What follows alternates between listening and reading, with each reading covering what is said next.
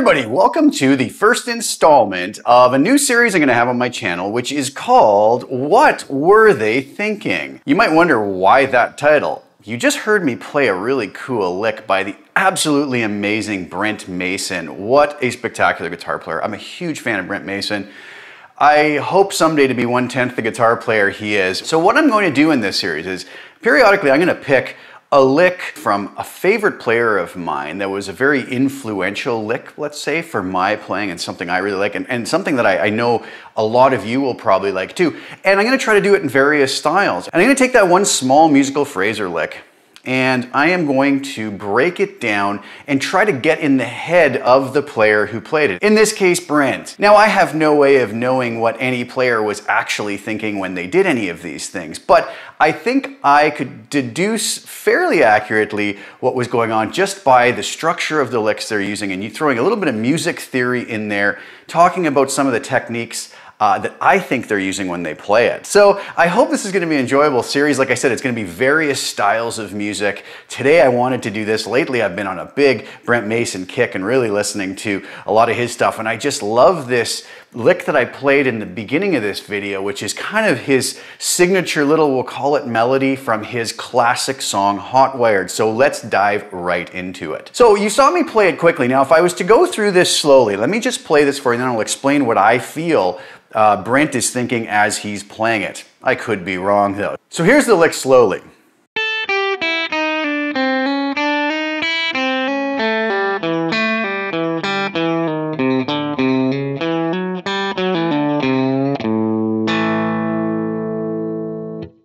All right, so what exactly is Brent doing?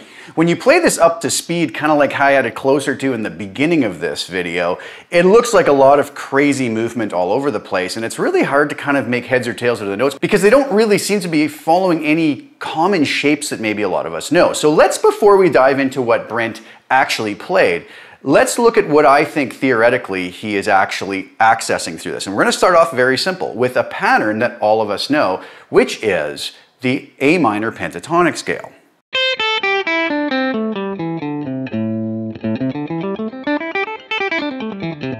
Okay, that's not a real revelation to anybody. We all kind of know that pattern. We also want to touch on something called the blues scale, which is going to be the A minor pentatonic scale with a flatted fifth interval put into it.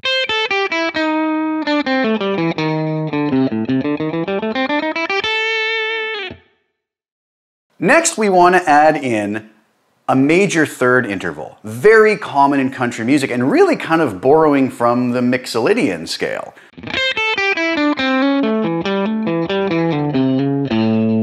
So there's our third interval, here's our flat third interval.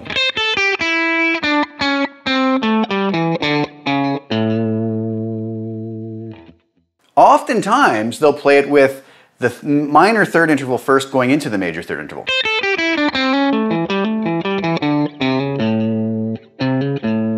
You'll notice I'm doing these in different places on the fretboard. We want to know them in various positions.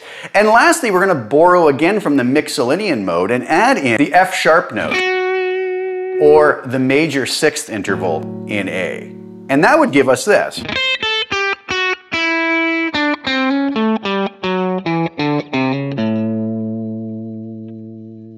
And if we add in that flat five interval,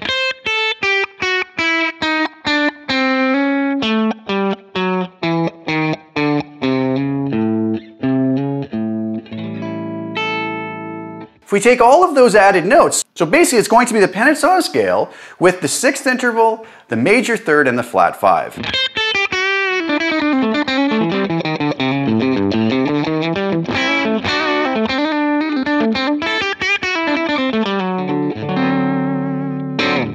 And using those notes now, we can create this lick that Brent did on Hot Wired. Now, we would also want to be aware, though, that there are other positions to this pentatonic scale. We could do it here.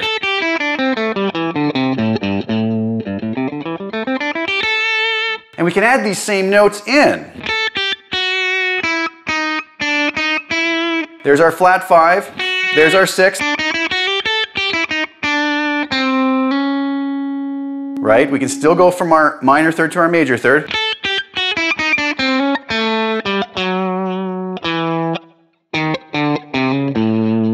So there's our major third, there's our flat 5, there's a flat 5, there's our 6th, there's a 6th. So those are all here as well.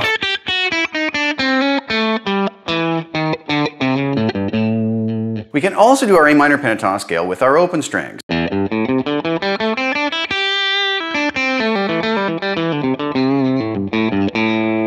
we can add those same notes in again. Major third, flat 5th, there's our 6th again, major third again, flat 5 again,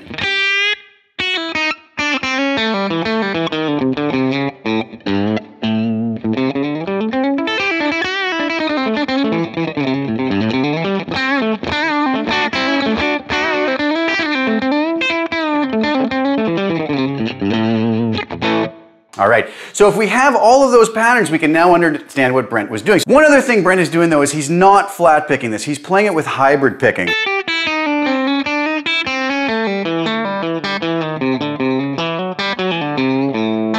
And if you notice over here on my picking hand,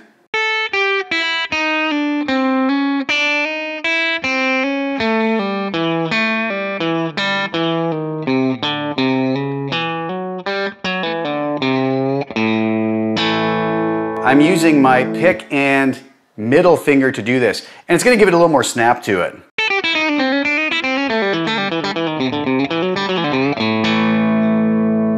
All right, so more like the chicken picking style that we would expect coming from a country picker like Brent. Okay, so that's great. So now we start off basically with this note, A, we go to G, and then he plays with his hybrid picking the high E string.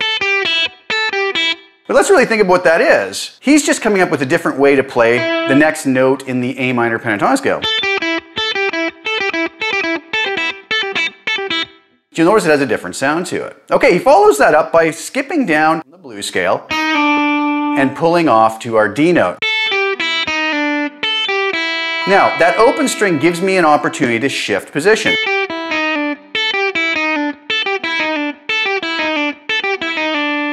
Right? But if we actually look at what that is, these two notes can be played up here too. So really, if I played it more straight in a pattern that we would be more likely to recognize,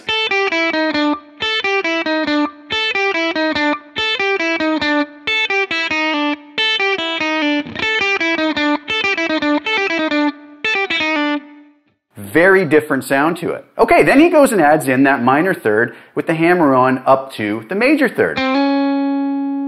So, but again, if we bring that back into one position, all he's doing now is this.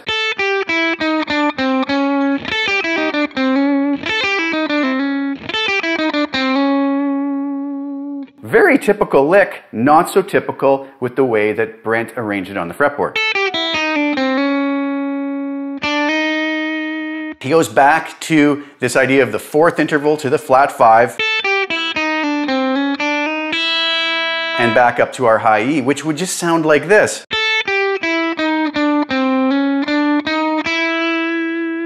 So really, he's just stuck in this kind of blues scale pattern, adding that major third in, but doing it in a much more creative way that gives it a certain flow, a certain snap to it with the hybrid picking that's really quite brilliant. Now, that last high E string note where he plucks that, which allows him the ability to go back down to a minor third and hammer into the major third again.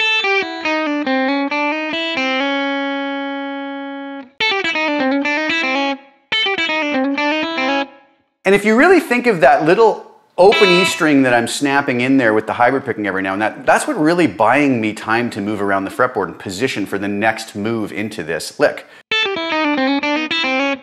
So if we look at that all in one position again,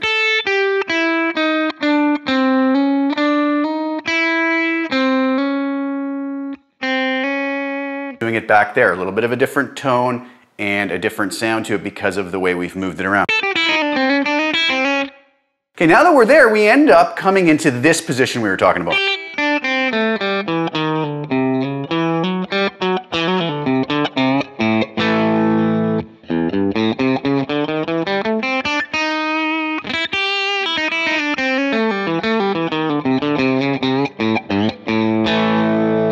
he uses notes from here. So,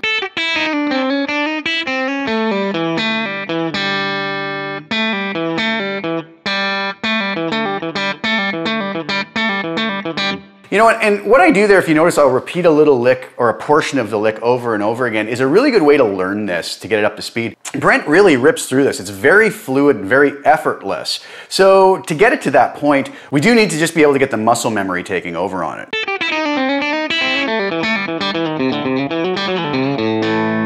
So if there's a little part like in the beginning,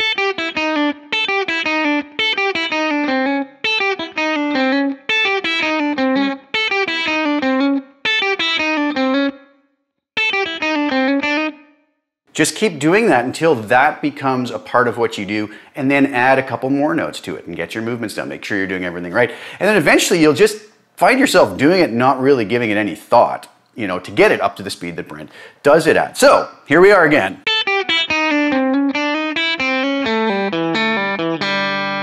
And you can see that just on the tab. That's all just from the pentatonic scale. So we did that major third move.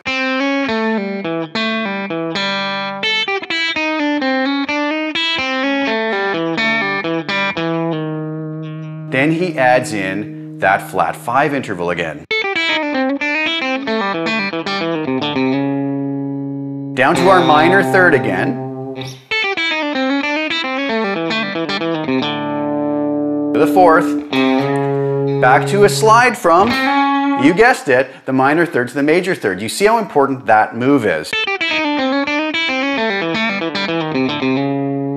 We've seen that move over and over again.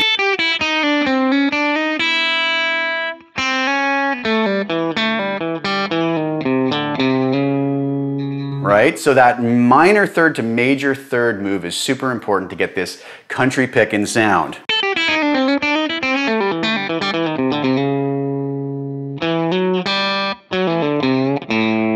Now he adds in that 6th interval we were talking about from the Mixolydian mode.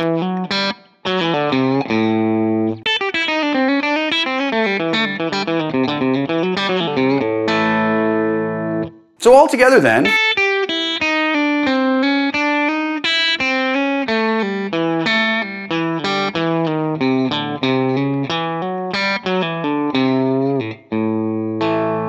if you notice, he does a little triplet. This is all 16th notes.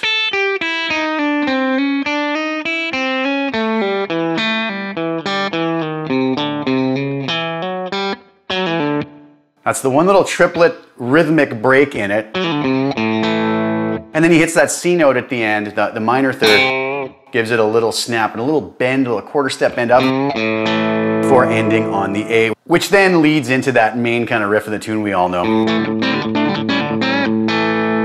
which he does little variations on throughout the tune. So entirely that lick all together now, we can kind of see the patterns that Brent used to come up with these ideas.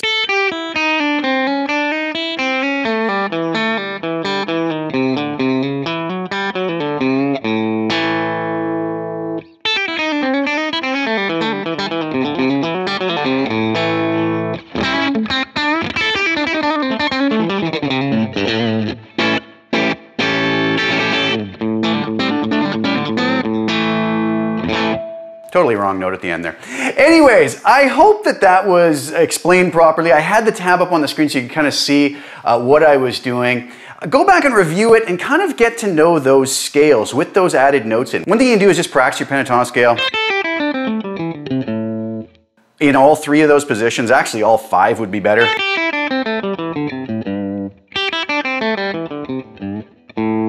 I have other videos up mastering the pentatonics, so if you want to dive into those and learn those patterns, and then you can go through one at a time and add each note in. Create the blues scale.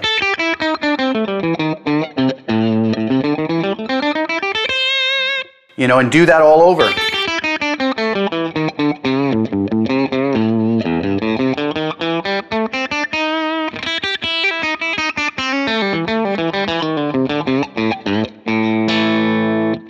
And then add in those other sweetener tones where we find out where all our minor third to major third moves are.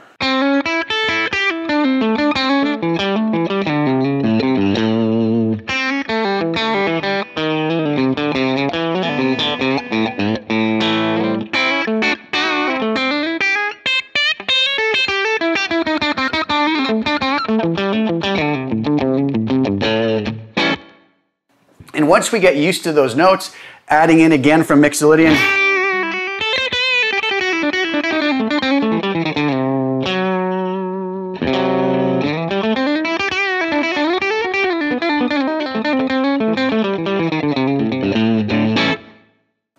And get very comfortable getting those under our fingers, we're going to be able to do some very interesting things with them and expand outside of our pentatonic scale. So that's what I love so much about this particular lick that Brent had, is that kind of main hook in his hot wired tune. I hope you understand it more now. Play it very slowly, take your time, absorb what's going on, figure out the proper way to pick it. That, you know, it might even be different for you than what Brent does, or what I do. I don't know if I'm playing it the same way as Brent. I think I am. I've watched videos of him doing it. It seems to be pretty similar, but that's what I think Brent was possibly thinking in creating this lick.